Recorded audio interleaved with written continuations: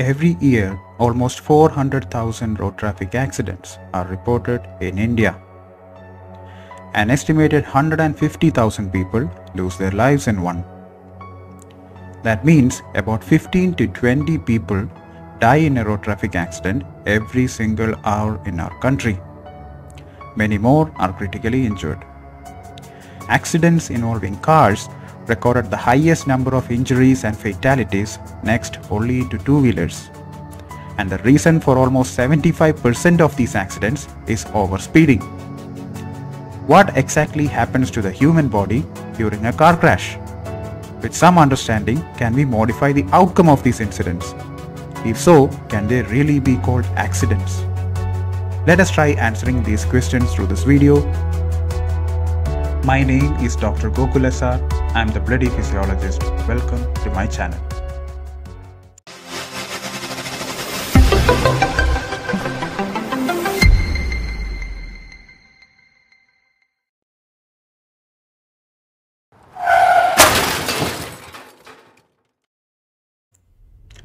Car crashes can come in all shapes and sizes.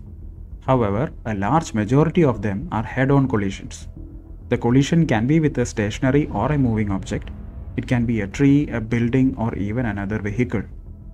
This is the scenario that we are going to focus here. When we mash that accelerator pedal and build up speed in a car, we are creating kinetic energy. When we need to slow down, we apply the brakes, which helps in dissipating this kinetic energy as heat.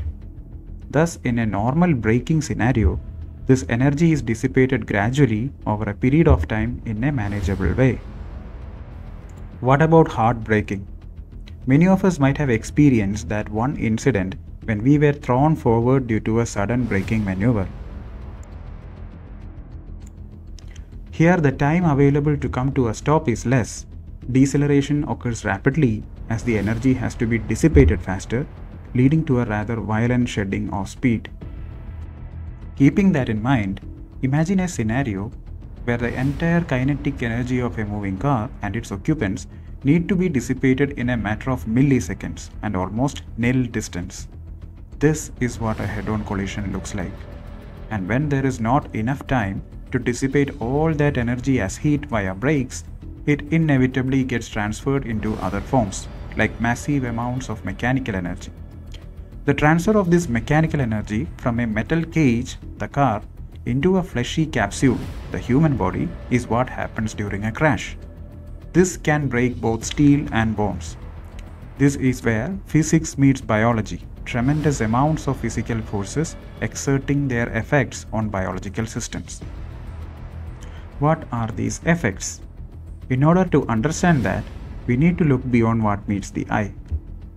Every time someone gets involved in a car crash, they are subjected to not just one, not two, but three collisions, all in a single car crash.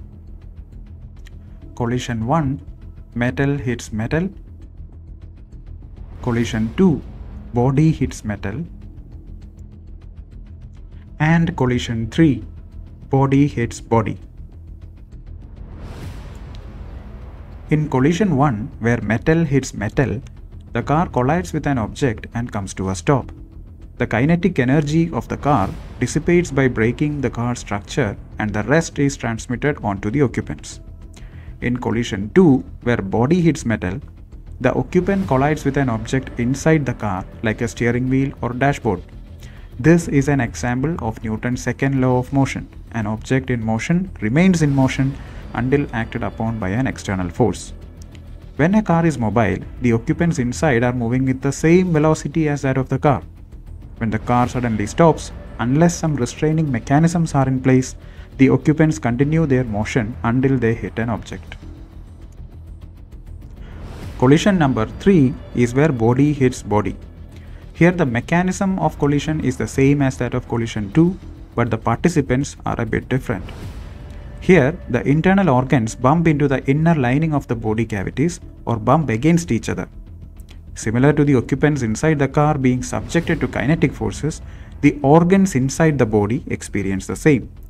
When the occupant hits an object inside and comes to a stop, the internal organs are still moving along with the original velocity, bumping into each other. This can cause a variety of damages. Every tissue in our body has got an inherent strength to it. During a car crash, the collisions release shock waves throughout the body. These shock waves can cause varying amounts of tensile, compressive, shear, and torsional stress on various tissues across the body. And when the forces produced by these shock waves exceed the native strength of the tissues, injuries occur. Let us have a look at the various injuries that can result from a car crash. One of the most feared injuries that can occur in a car crash is a head injury. Blunt force trauma can cause skull fractures and hematomas on the outside of the brain. The brain itself is cushioned and suspended in cerebrospinal fluid inside the bony cranium. If the forces are strong enough, it can lead to traumatic brain injury. When the head suddenly decelerates, as in the case of a car crash, the brain suspended in the CSF, that is cerebrospinal fluid, continues moving forward and hits the front side of the cranial cavity. Then it rebounds to hit the back side. This is known as a coupe-contre-coupe injury. This causes shearing stress on neurovascular structures inside the brain. Shear stress can tear the blood vessels, causing bleeding into the brain tissue. It can damage long nerves arising from the brain, leading to diffuse axonal injury, which can result in neurological deficits. In addition, brain tissue itself can undergo necrosis as a result of the trauma. The grim story doesn't end there. At a cellular level, damaged neurons start releasing chemicals and ions like glutamate and potassium that disrupts cerebral blood flow. Cellular influx of calcium and free radicals further extend the damage to the neurons, leading to triggering of apoptosis. All this sets up a vicious cycle that leads to considerable loss of precious brain tissue. The head is connected to the body by the neck. Sudden deceleration can cause whiplash injuries as a result of neck hyperextension and flexion. Although they are more common in rear-end crashes, this can damage the neck structures like muscles, ligaments, blood vessels, and cervical spine. Another major cavity that houses important organs is the thorax. During sudden deceleration, heart and lungs can hit the inside of the rib cage or sternum, causing myocardial or pulmonary contusions. This can also cause rib fractures. A fractured rib can puncture the lung, causing pneumothorax. Just like traumatic brain injury in the head, a dreaded complication that can arise in the thorax is traumatic aortic injury. Sudden deceleration during a crash pulls away the relatively mobile ascending aorta and aortic arch away from the descending aorta, which is well anchored to the thorax. This can even lead to aortic rupture, which is a potentially fatal condition. The abdominal cavity contains a lot of delicate organs which, unlike the brain, heart and lungs, are not protected by a bony cage. This puts them directly in the line of fire of the shock waves that arise in a car crash. Organ contusions are fairly common. With higher forces, there are chances of ruptured spleen and lacerated liver, as these organs are well anchored at one end and freely mobile on the other, making them susceptible to the shearing forces.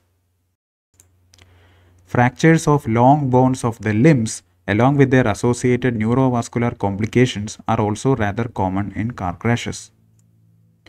Depending on the nature of collision, the velocity of impact, the position of occupants, and a whole load of other variables, there can be umpteen number of injuries that occur in a car crash. Not to mention the post-traumatic stress disorders that some are riddled with. This necessitates a need for action to ensure proper occupant safety. Where do we start? We start up here.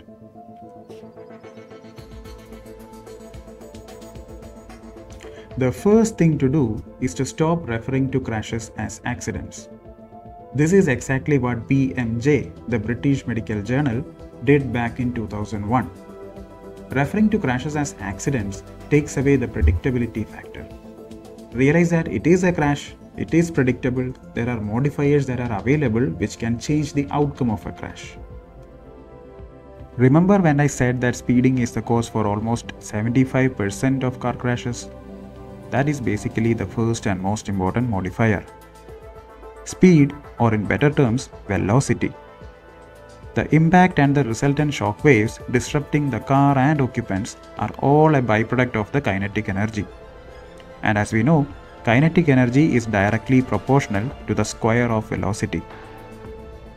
When you are involved in a 50 km/h crash in a 1.5 ton vehicle, the energy released is close to 150,000 joules.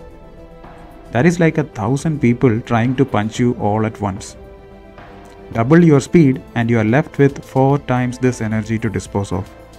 Imagine fending off 4,000 people trying to have a go at you all at once. Believe me, no matter how strong you think you are, that is just way too much energy to handle. Reducing your speeds to 40 km/h decreases this amount of kinetic energy to just 2/3 of its initial value. Reducing speed also gives us enough reaction time to apply brakes and slow down even further. Now the kinetic energy might look more manageable, but it can still cause considerable damage. That is where engineering comes into play. Using engineering, whatever energy that was generated during a crash can be diverted onto other structures away from the passenger compartment. To make you understand more about this, I performed a simple experiment where a raw egg was plastered onto a toy car and made to collide with a stationary wall. Before we move on to our little experiment, if you like this video and wants to see more such interesting content in the future, please show your support by liking and sharing this video. A subscription to this channel would be awesome. Now let's move on to the accelerator.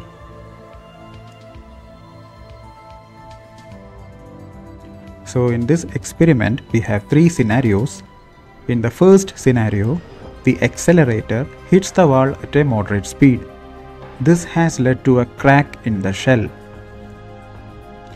In the second scenario, it hits the wall with high speed and gets obliterated. You can see the drastic difference in outcome between the first 2 scenarios. Remember, twice the speed, 4 times the kinetic energy. In the third scenario, I have added some rolled paper at the front to cushion the impact. You can see how this dramatically improved the outcome. This is a rudimentary crumple zone. Modern cars are engineered with crumple zones to absorb as much energy of the impact as possible and allow sufficient time for the occupants to decelerate so as to minimize injuries. This takes care of collision number 1, which we discussed earlier, where the car hits an object. What about collision number 2, where body hits metal? This can be taken care of by using restraint systems, namely your seatbelt and airbags. In the unfortunate event of a crash, the seatbelts slow down the occupant from hitting the inside of the car. But simply wearing seatbelts is not enough. They have to be worn properly. Seat belts are designed to anchor us to the car at 2 of the strongest points in our body, the chest and the pelvis. The lap belt should be close fitting to your hips. The shoulder belt should be centered over the collarbone. If the belts are not positioned properly, they can wander off into the nearby soft tissues like neck or abdomen, which can cause injuries. The next time you see someone walking off a car crash with a broken collarbone, ask him to thank his stars because the seat belt just did its job. Then we have the supplemental restraint system, the airbags. When the sensors in the car detect a crash, the airbags are inflated in an explosive manner. The occupants are cushioned against impact and they slowly deflate, providing ample time to dissipate kinetic energy. Here also, wearing seatbelts are important, as 1, most cars enable airbags only if the seatbelts are fastened, and 2, they slow down the occupant so that contact with airbags happen only after complete inflation. If not, the explosive inflation of the airbags can in itself cause injuries. Regarding the third collision, there is nothing that can be done to avoid the organs bumping into each other. That is inevitable. But this also brings us back to our first point. Reducing the velocity proportionately decreases the magnitude of injuries. Remember, twice the speed, 4 times the energy. Half the speed, 1/4 the energy. Science and engineering has enabled us many ways to reduce impact energy and extend impact time. But the best solution is always prevention. We cannot beat physics, we cannot beat physiology. What we can do is to use our head to protect our head. Drive safe, live long. This is Dr. Gokul SR signing off.